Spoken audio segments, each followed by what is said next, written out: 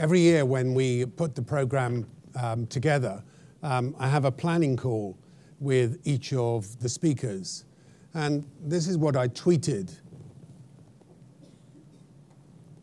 Fascinating speaker call with Rod Strother from Lenovo. He has a great social media story to tell, and he's here to tell it. Please welcome Rod Strother, Director, Lenovo Center of Social and Digital Excellence from Singapore, to learn what the story is. Rod. Thanks, Barry. I don't have any spider charts, is just the first thing I want to say. So I feel I wanted to let you down gently on that one. I think it was Matt that said something earlier on about not being an analyst. I'm the other one in the audience who is not an analyst. The guy who was supposed to come and do the presentation is about to become a dad again. He stitched me up on this one. But I have to be honest, I've had a bit of a hand in setting up the Global Analytics Hub in Singapore, and we have a vested interest in it with what we do on the social media listening side. So I'm going to touch a little bit on that, but I'm probably going to focus a little bit more on the social media side. As Barry said, I head up the Digital and Social Center of Excellence. Someone tweeted recently that I had one of the worst job titles. I've yet to find him. He's in the UK somewhere. It is a long job title. But actually, in reality, like a lot of people within Lenovo, I've got a couple of hats. And my other hat is actually that I look after social media marketing for the company out of Singapore. It would be remiss of me if I didn't actually talk a little bit about the people that allow me to be here today about Lenovo. I promise I will not do a big product sell. That's not what I'm here to do. But I've got to give you a little bit of background on the company. And partly that's because I speak at a lot of conferences and people ask me who the hell Lenovo are. Oh, you're the company that IBM bought, is usually the comment I get. And it was something like that, but the other way around. So please bear with me while I give you a little bit of information on who Lenovo is. Yes, we are big. We're all over the world. We're in a number of countries and expanding every single day. Just in terms of the sort of brands that we sit alongside, some great brands up there. Ericsson, Tata, for those that are out in India, will know the brand really well. Delta and American Express. I'm really honored to sit alongside some of these brands. But where we're going, I think, is probably more interesting. We talk a lot about being in this PC Plus era. Partly that's because people say that the PC business is dead, or it's stagnant. It's still actually a $200 billion market, which to me still sounds like a sizable market. But what do we mean by PC Plus? Well, that's really where we're going into this phase now where we're looking at smartphones and tablets and wearables, etc. So whilst we will still focus on the PC business, we're moving into a new era and what we've called PC Plus. Give you a couple of stats. Number 3, smart connected devices worldwide. Number 2 in PC and tablet market share, and as you probably know, we are the #1 PC company in the world. The stat that I think is actually more interesting, I think, is the fact that we sell 4 devices every second. That still always blows me away. The product that you probably know us best for, and I did a quick, not that I'm like that, but I did a quick search around the room when I came in, and I saw that some people have a ThinkPad with them. Hands up in the room who has a ThinkPad? Not as many as I would have liked. Hands up in the room who has one of these, which if you're in India or you're in the Ukraine or Russia, etc., you might actually know us for selling smartphones. So this is Indonesia. Recently in Indonesia, we were selling more smartphones than we were selling PCs, which is an impressive stat when you consider that Indonesia's what, 4th largest population in the world. So anyway, I promised you that it would be a very quick product background. So what I really want to talk about is actually in social media. Where's social media within our organization? Someone said, and I can't remember who it was this morning, that said about, I think it was the chap from Philips, was talking about the fact of social being completely integrated with the rest of the organization. Well, this is how it normally works for us, is that you have the brand with an S underneath it.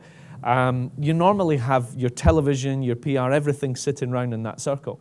And then social media sitting somewhere to the outside. And we get asked a lot, what's your social media strategy? I think the more that as brands you get asked what your social media strategy is, the more that it sounds like it's something separate. Whereas in reality, what we should be looking at in my book is a socially optimized comms strategy. So that when your comms people on the brand side, when your comms people are looking at their marketing campaigns, social media is an immediate part of that. Being an ex-agency guy for my sins, and spent a long time on the agency side, I know the number of clients I used to talk to who would look at social and digital as being something that happened over there. And those people would come and ask them for permission to get involved in the brand. We've tried to change that within Lenovo and really put social media at the heart of everything that we do. So when you're thinking about putting out a product video, you're not thinking about, I want a viral video. You're really thinking about developing a video that's going to get engagement. So start from that part. How do we manage all of this? How do we actually sort of support the rest of the organization? Well, as Barry said, we have a center of excellence based out of Singapore. And there are 4 key things that we look at in here: content, social listening analytics, campaigns, and guidance for our markets. And that works across all the business units. I've had conversations with people from the investor relations team all the way through to the HR team, and then obviously all of the product business units somewhere in between. So we really do try and work right across the organization. I've had arguments with a number of people in the organization who see us as a vertical, and I think if social media is going to be successful within an organization, you really got to be a horizontal. And that's, I think that that's the most effective use of social in the org, is to make sure that it works horizontally rather than vertically just in a silo. In terms of the geos that we work with, EMEA, AP, and Americas group, we work with really closely. China's still a tough one for us. For anybody who's based out in Asia, I've been out there almost 20 years, and it's still difficult because you still get well, China's different. And we know China's different, but then so's South America different, so's the UK different, so's Germany different. I think we're different just like each other. The one difference, obviously, over in China is that they have very different social media channels, but they still do the same thing. They still try and get engagement with their target audience. So that's an area that we're working really closely with to try and build within the organization. So how do we look at it? How do we look at social? Well, what we're really trying to build towards is what we've called true engagement. Now, normally when I present, I put up a silver bullet at the beginning to say this isn't a silver bullet presentation, because by the end you'll tell me all the mistakes we're currently making. And I'd appreciate that over drinks later on. Free consultation is always good. But this is how we normally see it, is you've got the brand talking at people. Traditionally, that's how communications have worked. And then you start going into sort of dialogue marketing, where you've got talking with customers and talking with your target audience. What we're really aiming at is having people talking with people and then us playing the part of the enabler. I know that, and I apologize for the cliche, but I know that we talk of social being like a cocktail party and trying to come up to people at a cocktail party and immediately talk about yourself. And really what you're trying to do is listen to the conversation that's going on and then try and add value. And that's essentially what we're trying to do as a brand, is listen to the conversations that are going on and then come and add value, come and be relevant. And that's going to be around authentic engagement. So we see ourselves being more about being an enabler. So it's that move from being a brand that does social, as I said, to a brand that is social. Engaging the audience, I find this an interesting one, again, moving from the agency side to the client side, because the immediate thing on the client side is, how do I push my product? So why are you interested in laptops, smartphones, tablets? Why? Let me talk to you about my ThinkPad. That sounds kind of rude, but you know what I mean. Maybe we should talk about the Vibe and the yoga, our smartphone, our yoga product. Or maybe we should just be ramming it down your throat talking about the brand. Well, why not actually start on the right-hand side? Make sure my left and my right. Start on the left-hand side and talk about the passions. Actually find out what people are interested in, and then see how I can be relevant in that conversation. So what we're trying to do at the moment is get to that left-hand side and then work backwards to the product and find where the product connection is. How we're delivering that is through, and I learned a great word, was nexus. I always wondered what that middle bit was in a Venn diagram. Someone explained to me, that's the nexus. And that's what we're doing within this nexus. We've set up this thing that we call Social Pulse, which is really that joining part between the Global Analytics Hub and our worldwide social media team. Fortunate that we both sit in Singapore and right next to each other. As you'll see, visually, we've got and a very bad picture taken by an iPhone probably. We've got that, apologies anybody from Apple. Shouldn't say that, I was kidding. You've got the command center, the standard command center in the middle. And then what we did was we actually branded it up as Social Pulse because we didn't want to call it, when we send out emails, for example, we didn't want to send emails out from Worldwide Social Media Team, nor did we want to send them out from the Global Analytics Hub and feel that ownership of the data, ownership of the insights was coming from one team or the other team. Because in reality, they're coming from both of us. The two teams have got to work very closely together in order to be able to drive these insights. Now, in my team, we've got people who are responsible for managing content, social analytics, but in the global analytics team, they've got data scientists in there. I sit in the room, and a little bit like today, when I was asked about the conference, they said, "What's this conference that you're going to?" I said, "It's about 200 really intelligent people in a room together, plus me." And I feel like that when I sit in the room with the Global Analytics Hub and I've got these data scientists sitting around me. I try and make jokes and sound interesting. And these guys what they bring to the table really enhances what we're doing as a worldwide social team as well. And that's that bit, the nexus. So what have we done with it? Well, at the moment, I'll be perfectly honest, we're scratching the surface with this. We're doing what I'm sure you guys in the room would call the very beginner's level of real-time marketing. And we're trying to use it, in one sense, to humanize the brand. Because people don't always know Lenovo, as I said at the beginning. And if you want to know something about Lenovo, well, why don't I introduce the brand to you in a slightly different way? So we talk a lot about humanizing the brand within the social team. I've got an interesting example of it. We were releasing a new product called the Horizon, and it's called an interpersonal PC. It's about this size, and it was developed out of the team in China who found that people were going off into different parts of the house. I'm sure it's exactly the same here. Different, but exactly the same. Going to different parts of the house to go on their PC or to go on the smartphone or go on their tablet. And basically the family was all over the house. And what they wanted to do was to build a product that would get the family around together again, basically around the table. Now this product allows, you could sit over here and be doing video, I could be sitting over here and I can be doing email. So it allows you to do that. We announced the product online and we put up some posts, etc. There was this lady called Melissa in Cleveland, and Melissa posted up, "Can't wait for the Horizon to come out." And it was around about the fact that it was a touchscreen. Now Melissa's son Kieran is on the autism spectrum. Now one of the things that we didn't know, and when we were developing this product out, it wasn't a deliberate thing, but for people with autism, touch is an incredibly important thing, and it allows them to make a connection, and make a very deep connection. And she said this product could make a difference in the family. Now, our team were doing their listening, they were spending time on the channels, having a look at things, and this comment came up. And our community manager who had seen it brought it up and said, "Look, I'm going back and forward with this woman over the last couple of days, and I've been talking to her, and I want to give her a product. For no other reason than the fact that I think it will make a difference in her family." And she told us the story, so we said, okay. But she said, "I want to do it and I want to surprise her." So we talked about having a Lenovo surprise. So she then started talking to her husband and started organizing it with her husband to deliver this product to her. So, sorry, the video, if you can show this. This is the story of how we did it. We'd been wanting to do something like this for a long time, and when we came up with the Lenovo surprise idea, we just really wanted to blow someone's mind and you know, give them an unforgettable gift.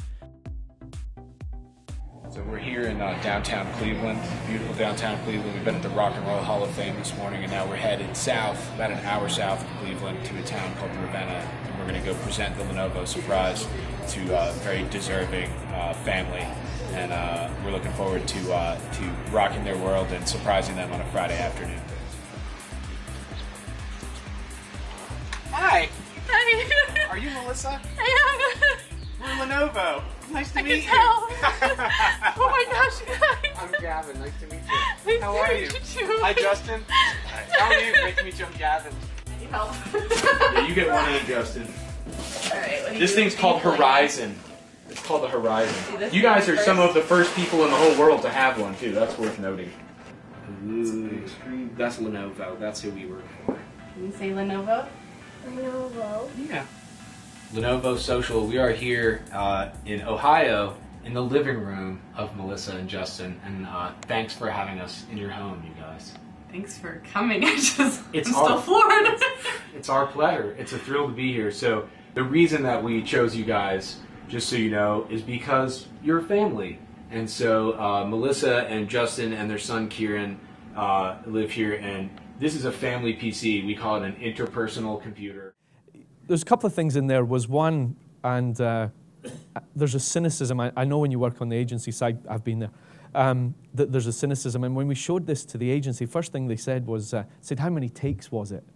And I asked the cameraman, I asked Joe, the guy that shot it, how many takes? And he said it was one. And I don't know if you actually watch it, but when you're watching it, other than the fact that she has this very high-pitched, excitable voice, was her hands were shaking. And Gavin really did. He's our global social editor. And he really did turn up to the door.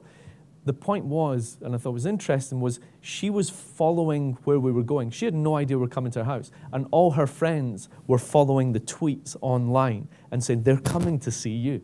This is because you've been contacting them. She had no idea that we're coming. There was a slight suspicion. Her husband kept completely confidential on it when they got to the house. There's a little bit, if you take the time to have a look at it on YouTube, there's a little bit later on where Kieran does this with his hands. And apparently that's, in autism, that's him, he's engaging with it and he's enjoying it. And he did this with his hands, and it's a beautiful moment in it. I was asked at conference recently when I showed this, how much money did you make out of this though? How much more product did you sell? And the honest answer is, I don't care. Should I? And I know this is a metrics, it's a whole metrics summit, and it's about measurements. But really, did it make that much difference? And I know it's about measuring the value of your mother, and that great example that was given earlier on.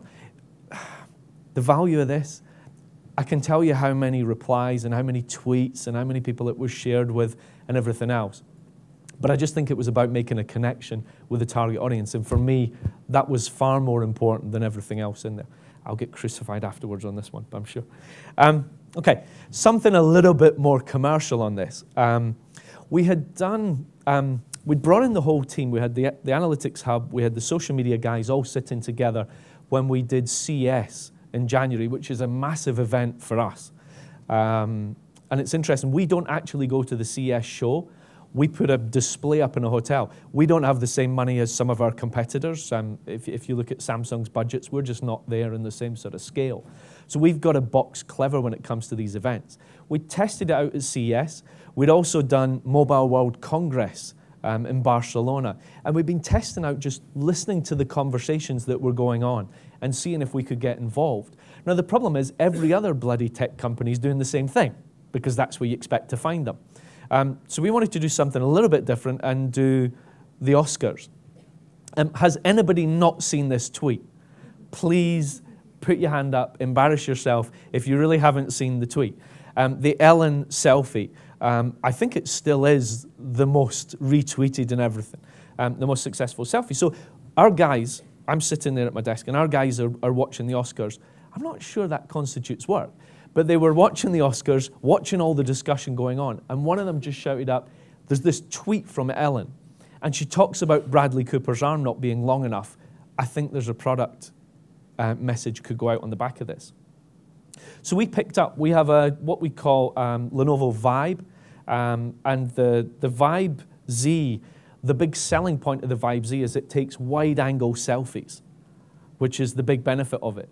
So I think no long arms needed when you have my Vibe for Bradley Cooper, and just tweeted that out.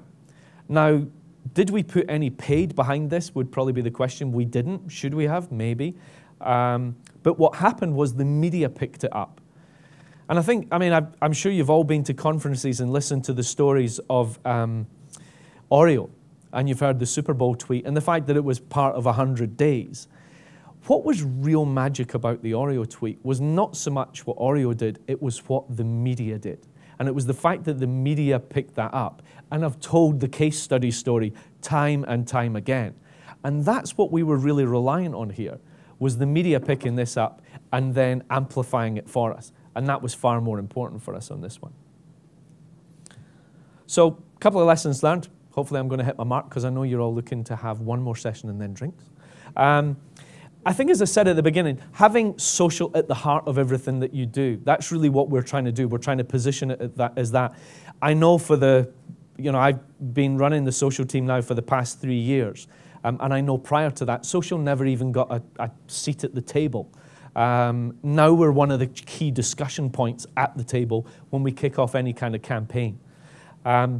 Building the right team's been important for us, both in the analytics hub and in the social media team. But more importantly is probably having the right attitude, and an attitude of fail fast, being brave enough to be able to do things and get it wrong, and then try not to repeat that moving forward.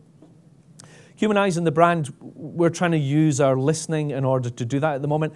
We are obviously trying to use it to find out how big a tablet screen really people want to have, what features they want to have on a smartphone, etc. But at the moment, we've been using it to scrape the surface on this humanizing the brand. Always on listening. We'd like to be there.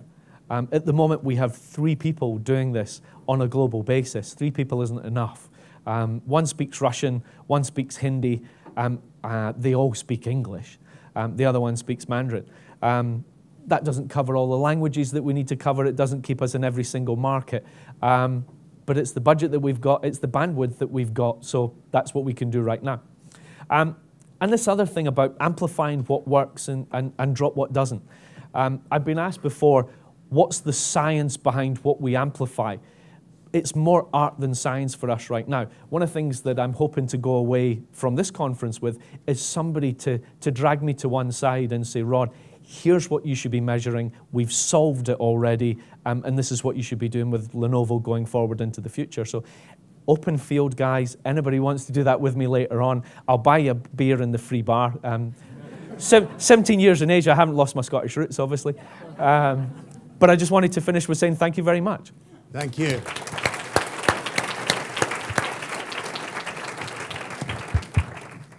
Thank you very much.